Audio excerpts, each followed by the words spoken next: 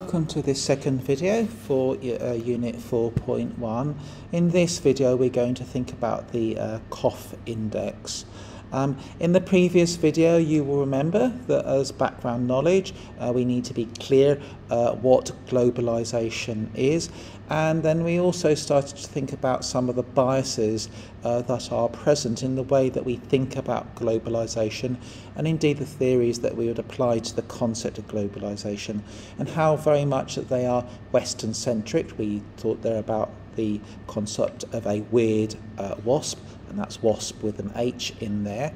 And then also you watched the dictator video from Charlie Chaplin, a very famous speech. I think it's a speech that everybody should listen to because it has some important messages there.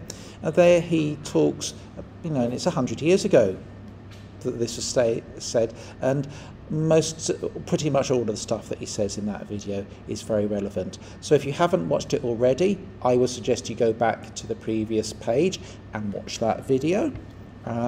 If you have watched it, I would suggest you watch it through again and really try to think about what those messages are, and think about how it fits into the process of globalization, and how globalization and economic growth and in cultural interaction between people can be a tremendously strong force for good, but also it can be a force for bad. So think about those issues there. So we're going to talk about the KOF Index. In class we would have had a little conversation about why we use indexes. So we use indexes because it helps us to get a fuller picture of a very complex situation. So the KOF Index measures three main dimensions of globalization. They are economic, social, and political.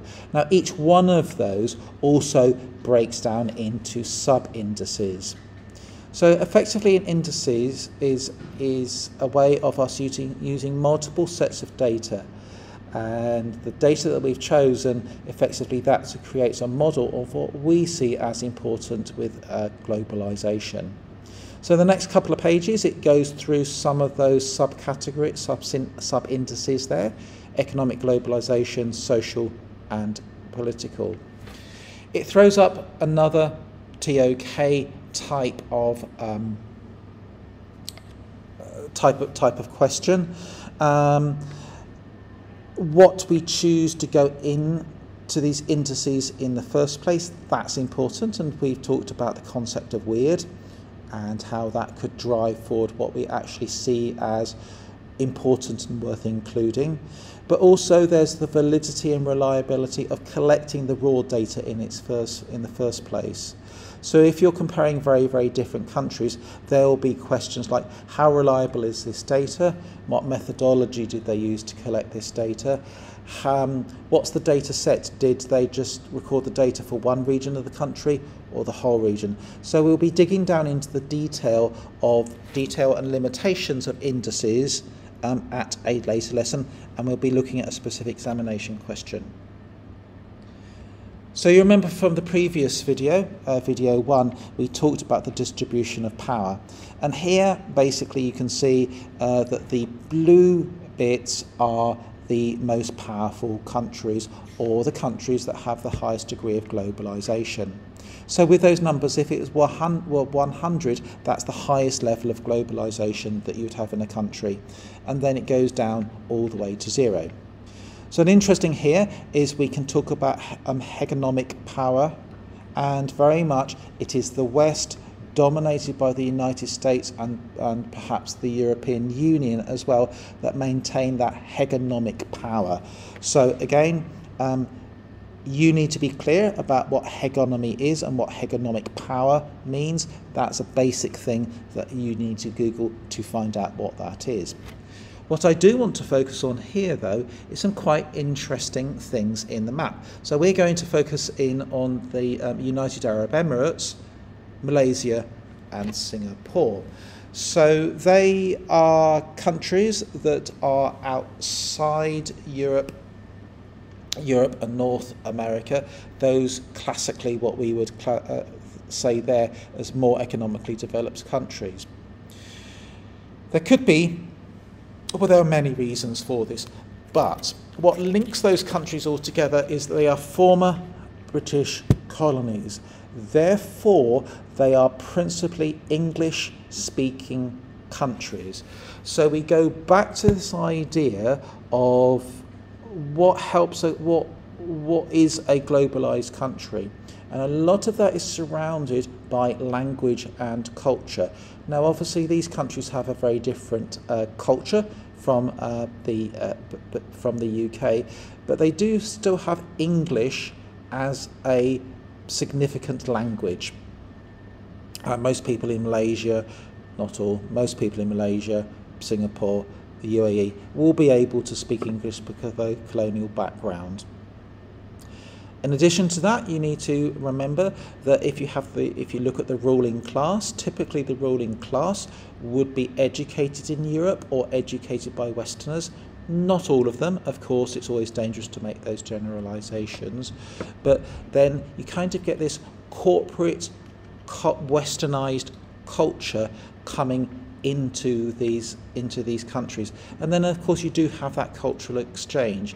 So I'm not saying that I'm completely correct in this, but if you look at it, UAE, Singapore and Malaysia, those countries have the historical link to the West through the British Empire.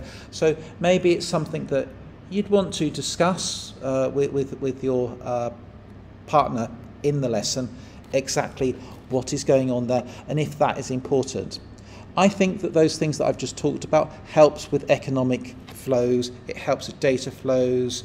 We can go on to look at social globalization, information flows, personal contacts, cultural proximity, and then political globalization. Have the British given those countries a political system that facilitates that process of globalization?